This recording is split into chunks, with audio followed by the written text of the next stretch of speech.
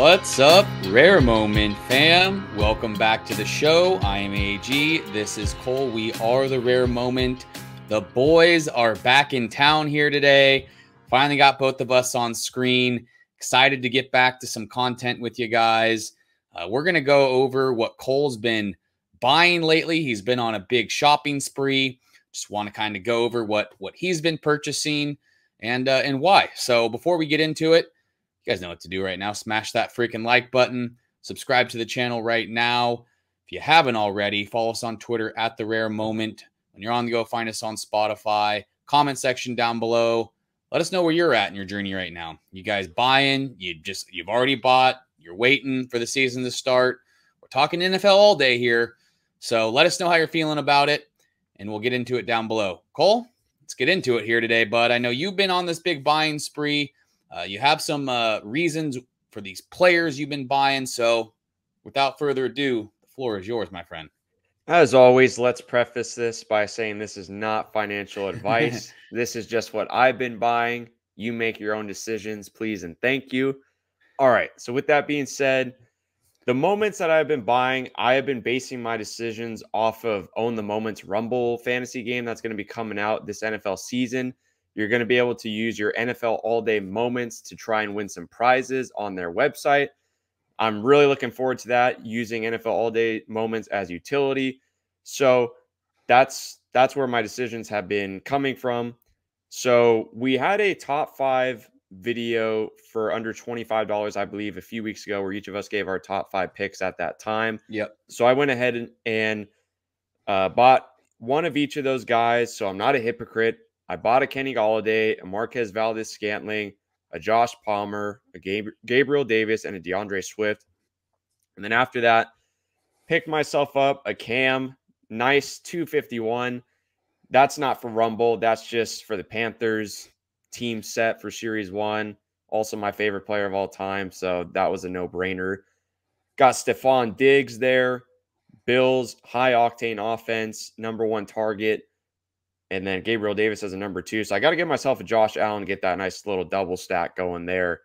Got Clyde Edwards-Helaire, 2 Russell Gages, another Gabriel Davis, and also, as you'll notice too, as we continue to go up the screen here and look at other moments, I was focusing on the best cereal I could get. I was paying a few extra dollars up from the floor to try and get those better cereals, because those are going to be tiebreakers in the Rumble fantasy game. So if you have the same amount of points as somebody else, if you have a better cereal than that person, that's going to be your tiebreaker. That's how you're going to win those matchups. So yeah, some low cereals here. 548, 441. Yep, got a nice triple digit DJ Moore, little Christian Kirk. Yep. For the Jags, going to be the #1 option there. He got paid some big bucks. Man, I expect some big spike weeks for him. I had Pittman Jr. last year in season long, and I am all over him again this year as well. I'm very high on him. He is primed for a big year here. Yeah, going from Carson Wentz to Matt Ryan, even at Matt Ryan's current age, I think is a big upgrade.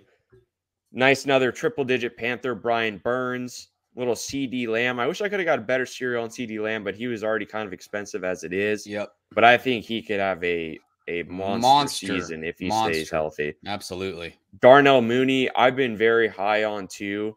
I know a lot of people are not high on the Bears in general, but I really like his upside and his potential target share that he could get from Justin Fields. So nice triple digit there. You figure he's the #1 out there, right? So yeah, he's the #1.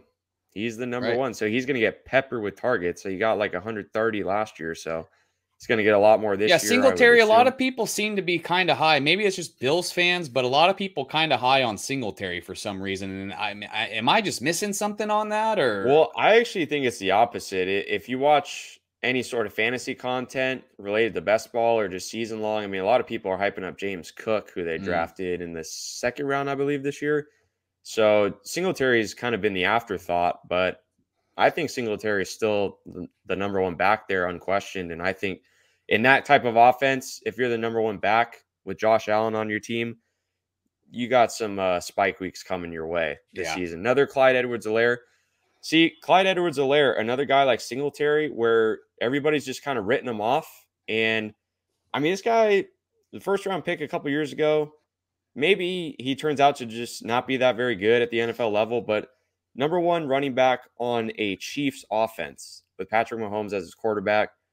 I don't know. So this just seems like something where we're going to look back on at the end of the season for people who weren't high on him and go, why weren't we higher on the number one starting running back on the Kansas City Chiefs offense? Well, I want to ask you this here before we get it more, scroll more up here. I've noticed a trend here. You got multiple of certain players, multiple Clyde Edwards-Helaire, multiple Russell Gages. What's the strategy behind that for the users here? Yeah, so those guys are just, I would say those are guys I'm just a little bit higher on compared to other players, but also these guys were a little bit cheaper. So like Clyde Edwards-Helaire, right? I got a couple of his moments for $8, $9, $10 a pop. Russell Gage, same thing, $9, $10 a pop. Whereas, CD Lamb down here, I think he's going to have a monster season, but his moment was like 32, 33 bucks. Right. And, some of these other guys, like Michael Pittman was another guy who was kind of up there, 28, 29 bucks. DJ Moore was like 26, 27. So those guys, I like DJ Moore, Pittman, Lamb, I am personally higher on than like an Helaire or a Gage.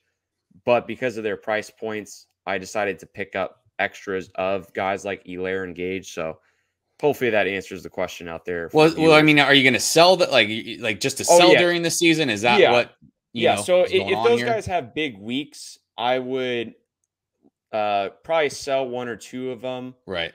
If their price goes up, and then just hold on to one of them if they are having a good season, and then obviously just use those moments in the Rumble game. So sure. Okay. And then moving up here, got another triple digit here. Isaiah McKenzie, looking like he's going to be the number 3 receiver over Jamison Crowder in that Bills offense. If anything happens to Stephon Diggs or Gabriel Davis, I don't know. I think that moment is going to go up in value. So holding on to that one. Kenny Golladay, little nice Mark Andrews. I got a few triple-digit tight ends, which I'm kind of excited about. I think the tight ends are a little bit undervalued right now. They've come up a little bit, but I think as a whole, they're kind of undervalued. But I think as people start to realize there's only a few elite tight ends, these prices are going to come up on guys like Andrews, Kelsey, Kittle, Waller, Knox, etc.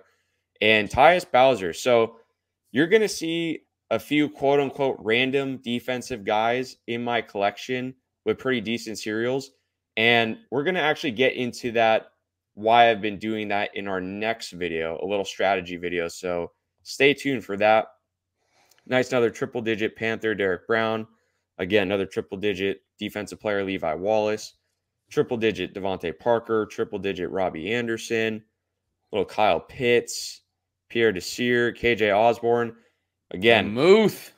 Yeah, the Muth. Nice serial there. KJ Osborne, I mean, if anything happens to Jefferson or Thielen, he's going to slide into that number 2 role. He's already the number 3. They just got the Rams OC as their new coach. Looks like on paper they're going to be passing more, so maybe some potential spike weeks for KJ Osborne. Who knows? Who knows what's going on with Dalvin Cook down there? Yep, exactly. Joe Mixon, another good player there. James Robinson. I know everybody is all horned up on Travis Etienne, and probably for good reason. He seems like a very special back and is probably going to be the lead back here. But James Robinson, I get he's coming off an Achilles injury. He doesn't really have ties. He wasn't drafted. He was an undrafted guy, but he has no ties to this current front office makeup that they have in Jacksonville. So, they could easily move on with him and, not look back or think twice about it. But I think he's got some game to him and nice little triple digit. And if anything happens to Etienne again, if he gets hurt again, right, Robinson's moment, I would believe, is going to go up in value. So, and again, like you're talking about, I got multiple Helaires. There's another triple digit Helaire, nice little triple digit Cup, nice Kelsey. And I went on a little bit of a Cortland Sutton buying spree, mini buying spree. 3 triple digit Suttons. He's another guy. Russell Wilson coming over from Seattle.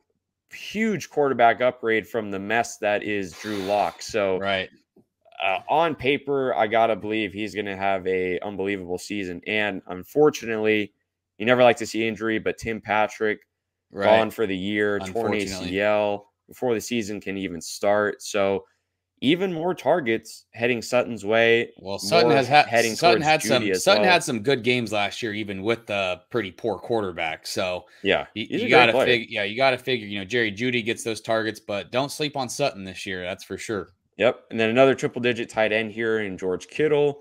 Nice little triple digit Higgins.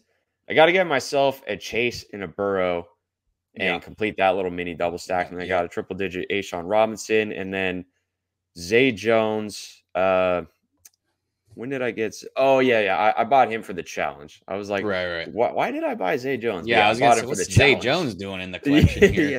Zay Jones, dude. I mean, number 2 option in Jacksonville. You never know. But yeah, so that's what it's been looking like, up to 60 moments right now. Again, heavy emphasis as of this recording on the moment Rumble fantasy game that's going to be coming out in the next couple weeks. So really looking forward to that. Looking forward to trying to make some money in there. I don't have any rare moments, so I don't have any moments that I can use for that hero slot where you can earn that 1.25x points. So it could be at a little disadvantage there, but hopefully I can make up with it with what I believe to be the best plays of that week based off what I have in my collection, and also by the fairly low cereals that I have for most of those moments that you just saw. And obviously, there is a buttload more of players that I could add to my collection. I got to start getting some quarterbacks, but I'm running out of funds here. I mean, I've been buying so much of these guys. So I'm sure you guys will leave in the comments how many other players I've been missing. But keep in mind, I don't have unlimited funds as much as I would like to just buy everybody to cover every possibility. Right. Well, that's what Cole's been buying. Let you in on the little bag right there. Let us know what you guys thought about this video. Let us know if there's any sleepers you guys got in your bag. Do you guys plan to play this Rumble game from Own the Moment? You gonna take a look at it? What are you guys buying moments for? What's your guys' strategy? Comment section down below. Let us know. We love to get into it with you guys. We love to talk strategy. You guys know that. So keep your eye out for some more content coming up soon. Smash that like button. Subscribe if you haven't already. We love you guys. We're happy to be back. Finally, both of us on screen here. Enjoy the rest of your week. We'll catch you guys soon. As always, good luck collecting out there, everybody. See you in the next one. Peace.